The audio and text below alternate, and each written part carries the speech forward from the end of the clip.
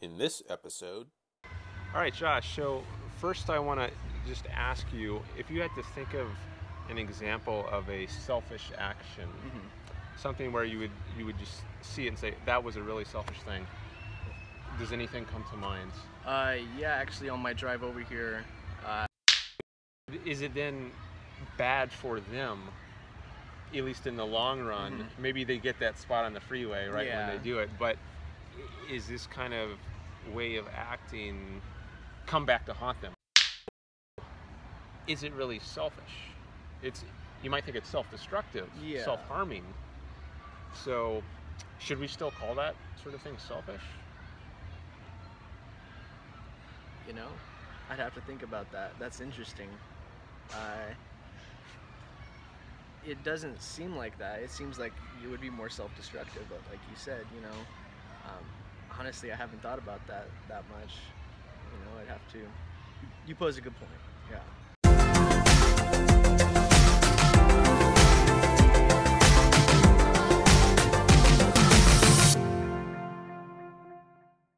Welcome to another episode of the Selfishness Project, where we explore selfishness. Today I am here with Josh. All right, Josh, so first I want to just ask you, if you had to think of an example of a selfish action, something where you would just see it and say, that was a really selfish thing, does anything come to mind?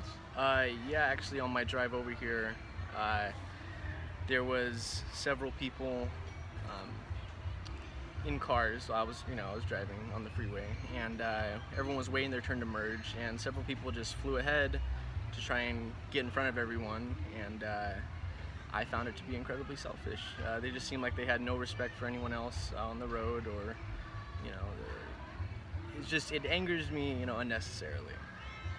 Okay, so what made it selfish for the people to do that, who flew in front of the others, is they weren't being considerate? Yeah. They thought of themselves before, others on the road. They didn't wait their turn. They just wanted to go ahead. Okay. So, all right, not being considerate of others, only caring about their own interests, maybe something like that. Okay. So let's see. Is it a bad thing? I guess the way you kind of described it implies it's a bad thing. What they did, at least. Would you say in general, it's bad to just care about your own interests? I mean, that's a tough question, because it's like, for certain things, I feel like it is much more like hurtful to others, and just it's like little small petty things that people do that is just much more frustrating. But for self-preservation, I feel like that's kind of an instinct that humans have, just down at the bare bones. And some people will do things out of necessity that are selfish, or just this want to preserve themselves above all others. And I feel like it's kind of an inherent thing some people do. Okay, so maybe there's some necessity to it, a self-preservation, kind of like biologically inbuilt selfishness. That people just do that. I just had a thought about how this relates to the people on the freeway who jumped it. So do you think that, like, what are the consequences of doing that? Like, you got upset with them for doing that. Yeah, it's like I had waited my own turn to go in there, and you just cut everyone off, and it's frustrating. It's like, you didn't wait your turn, you didn't, I guess it's like, you didn't go through what I did, why should you get to go in front of me? So, I mean, would you want to be friends with a person who did something like that? Like, if that's all you knew about them? Yeah, that's like a bad first impression, I would say, So then someone who does that is not going to have you as a friend, I guess. If they characteristically act like that, if it's not just an outlier kind of case. So, and I guess if they behave that kind of way towards everyone, what do you think would be the consequences? I would see it as for them, like, they would probably just kind of be a lone wolf and not making friends, or relying on others for support. But that could go back to when they were children. They didn't have to rely on others for support, so why should they now? Why should they, wait for others when maybe they weren't taught that when they were younger? Okay. Yeah. So they're going to be loners, possibly. Or arrogant, I would say. Or arrogance. Yeah, it's going to be. Would it be difficult for them to develop romantic relationships with people, like healthy kinds of relationships? I feel like it could pose some, interesting issues in that type of relationship.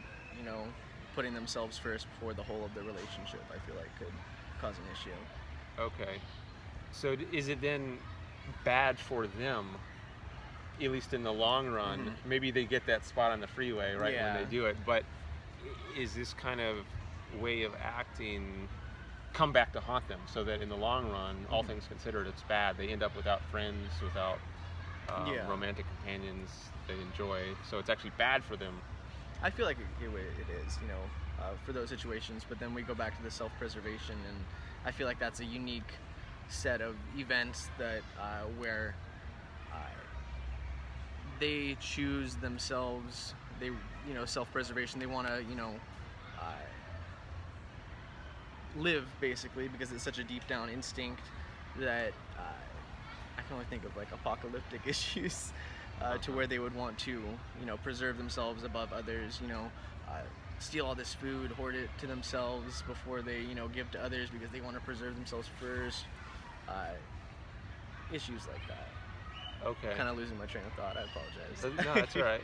So I'm wondering then, if they're doing this stuff which is bad for themselves in the long run, is it right to call it selfish what they do?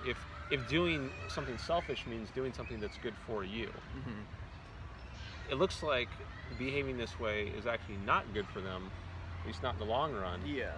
So is it really selfish? You might think it's self-destructive, self-harming.